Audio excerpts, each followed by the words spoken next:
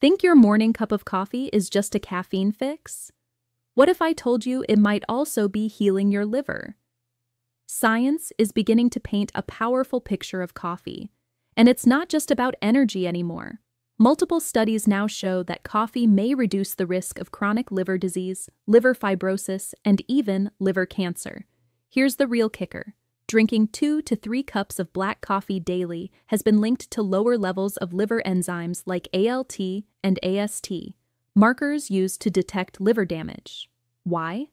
Coffee is packed with antioxidants, especially chlorogenic acid, which helps fight inflammation and oxidative stress, two major contributors to liver disease. It may even protect against non-alcoholic fatty liver disease, NAFLD, which is on the rise globally due to poor diet and sedentary lifestyle. But wait, before you load up on sugar and cream.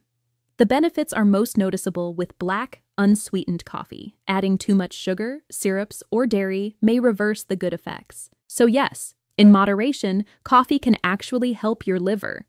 But it's not a cure-all. The best liver health comes from a balanced diet, hydration, exercise, and regular checkups.